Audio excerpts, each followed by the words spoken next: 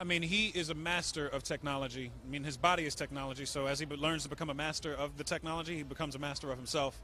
And so I would define his powers to the world as anything you see. Sorry, you're in my lens. I can sense it on the side. I can feel a tap. This is all the peripheral. That's the cybernetic vision on that side. I could sense in the camera that he was in the frame, and so that's all good.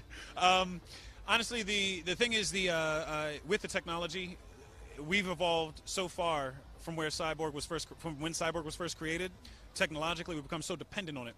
I feel like now we're at a place where Cyborg is one of the most relevant characters. He's the closest we could possibly be as human beings to actually having superpowers, is sort of grafting this technology to ourselves. I mean, just think about it now. I mean, we're using this camera, so my image can be displayed all around the world, all around the internet, all around the interwebs, and it'll be there for probably a very long time, much longer than we're around.